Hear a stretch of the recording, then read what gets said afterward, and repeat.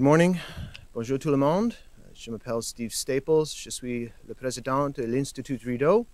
My name's Steve Staples. I'm the president of the Rideau Institute. We are an independent, nonpartisan research organization based in Ottawa. It focuses on defense and foreign policy issues. I'm delighted to be joined by our visiting research fellow, Mr. Stewart Webb, who has also done extensive work on the F-35 issue and government procurement, as the Rideau Institute has.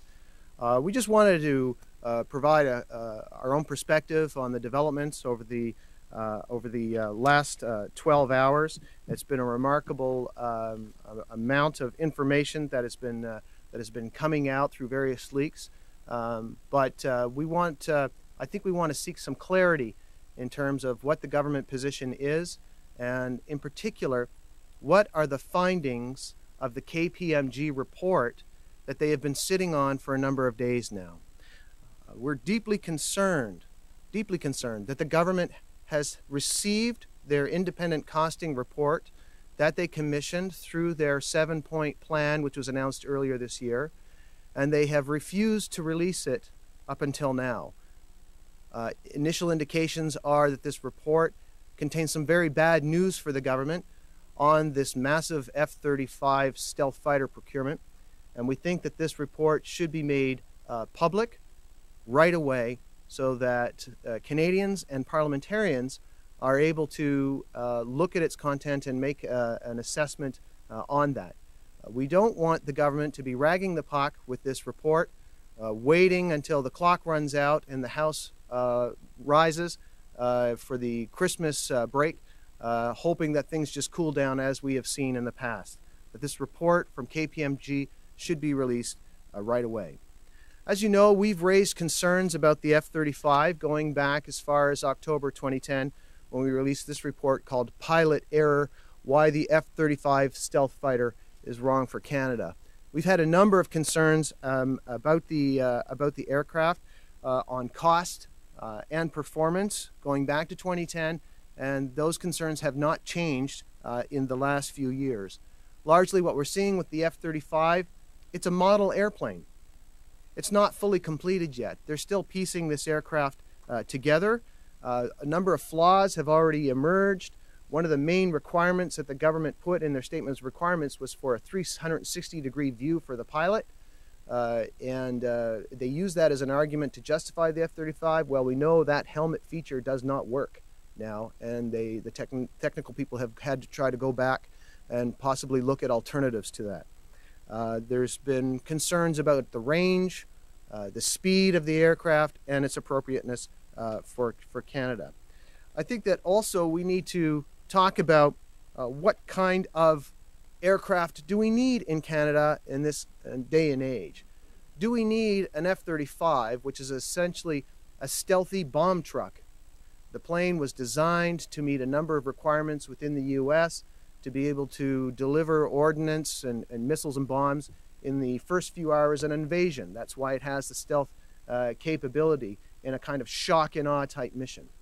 I don't think this is appropriate for what Canada needs for our own continental security, which should be the main focus of the Air Force and its replacement of the CF-18s, not a kind of first wave attack stealth fighter like the F-35 is being built to be.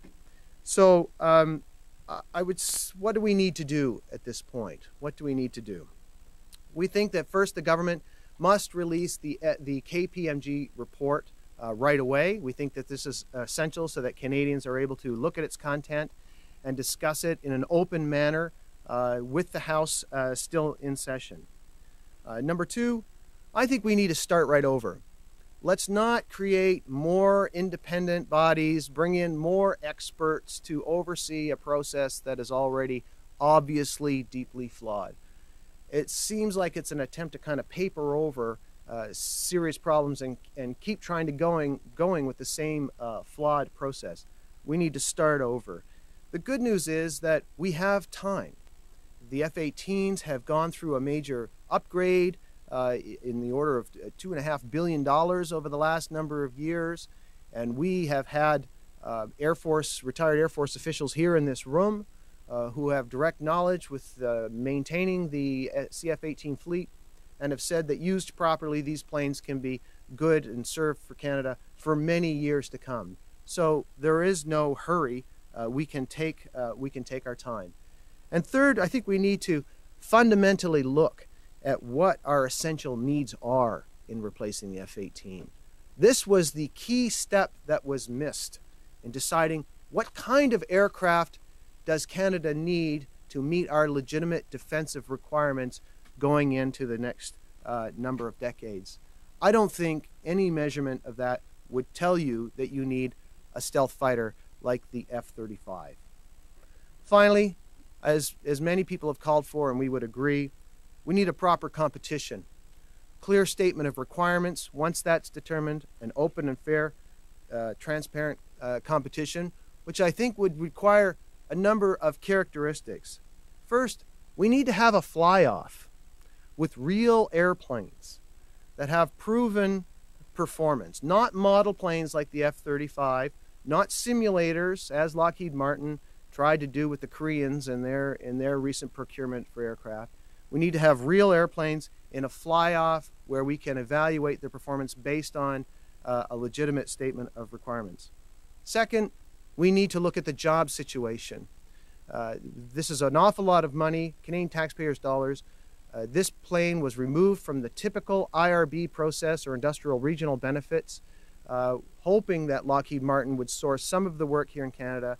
Instead, from a traditional standpoint of major procurements like this, it's a dollar for dollar. Every dollar we spend requires a dollar of investment in some way in Canada. That should be part of the procurement. And Lockheed Martin and the F-35 team, if they want to compete, they're going to have to live with that. And the third is, we cannot impact our own financial security and our needs. We cannot ignore the fact that we have a major deficit. There's been cutbacks. There are major problems in our economy. Poverty is endemic. Social programs are becoming unraveled. This is not a priority that we should be placing above those needs other financial needs that we have here in Canada. And I think this gets back to the issue of time. We do not have to commit right away. We can see what happens into the future and then make our decision then. So I'm going to stop at that point, and I'm happy to take any questions. Stewart as well is available to take any questions as well. So thank you. Just want to go ahead. What do you see as Canada's needs when it comes to military aircraft? And like, what do we need? What should our priority be, and what kind of airplane should we get for it? Well, I think this gets back to the essential question of defining what kind of aircraft do we need in this day and age. The F-18s, when we bought them, they're multi-role fighters, fighter bombers. That is, they can attack other planes in the air, and they can drop bombs onto the ground. And over the 30 years that we've used them, they mostly here in North America for continental defense, and we have deployed them a few times on missions abroad, 3 times in fact, in the 30 years that we've had them.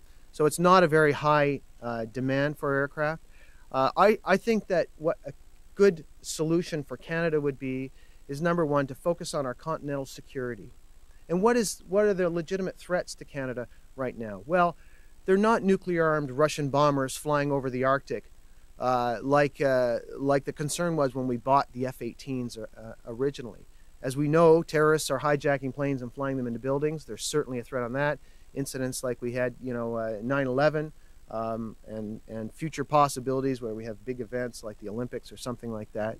So we need those kinds of aircraft that can interdict and protect Canadian cities. But you don't need a stealth fighter to be able to do that. Obviously, need something that works in the Arctic and the harsh conditions that are there.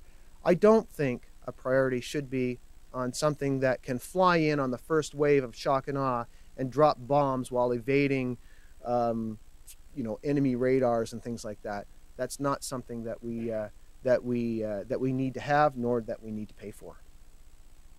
Doesn't D&D want this plane? Didn't all the CDSs say that this was the best plane, this was the only plane? Were they dictating what was going on here? I think this has had the... well, to be honest, we've raised concern long before 2010 going back to when we were originally part of the program, back in the late 90s, early 2000s, we raised concerns that just through the industrial participation that we were doing at the time, putting in a little bit of money in the hopes of possibly getting contracts, that this was going to steer Canada to a direction where we would actually end up buying the aircraft at some point. Now, as you know, officials out in the public realm now who were there at the time said, no, it was always the vision that we could participate in the industrial programs and not have to actually buy the aircraft. And it's a bit of he said, she said right now in terms of what that is. But clearly Lockheed Martin thinks that if you're going to get jobs and investment, you have to buy the aircraft. And that's what they're telling other countries. And it's what we've heard our own government officials tell us here in Canada.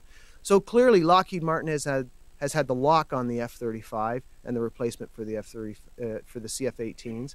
And they have a tremendously effective lobby here. They've won billions of dollars in contracts from the Canadian government, and I think that this has dramatically skewed the process so that we found the solution, and then we had to go out and manufacture the problem for it, or the government did. So that's why I think we got to start over with a clean slate, take a pause, and move forward in a transparent way. You said a few minutes back, we need proper competition. But who should be in charge of this competition process? Who should be in charge?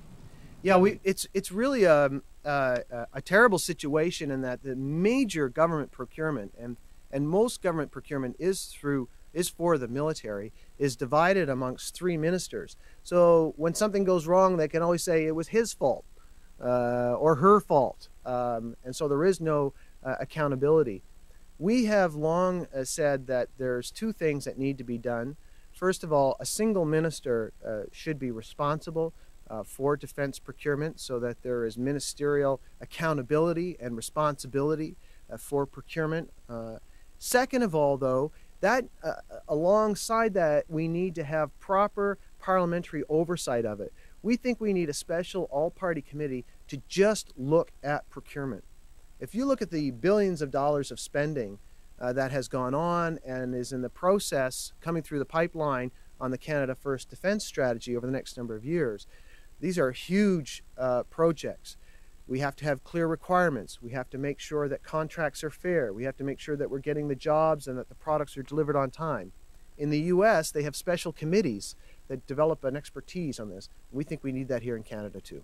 So if we have competition, do you think we still can be ending up with the F-35 at the end of this process?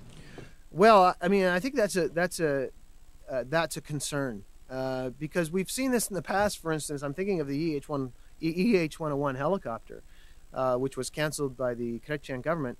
Of course, he had an actual contract at that point to deal with. Fortunately, we do not have a contract with Lockheed Martin at this time, so there's none of that kind of penalty situation. But as years went on, the procurement process to eventually acquire some of those helicopters led us right back to the same model that was being contemplated in the late 1990s. And so we ended up getting cormorants, which is largely a version of the EH-101, and have not, have only served us, I think they would get maybe a C or D grade if a teacher was grading the performance of those helicopters. So in an open, fair competition where we have IRBs, where we have demonstrable legitimate needs for Canada, myself, I don't see the F-35 being the plane of choice here, but I guess it could be conceivable, depending on that you might see the F-35s coming back. That's why we got to be careful with what the government is actually saying right now and what the process is going to be going forward, that they don't just try to rejig this to find a way to get the F-35 back in. Cool.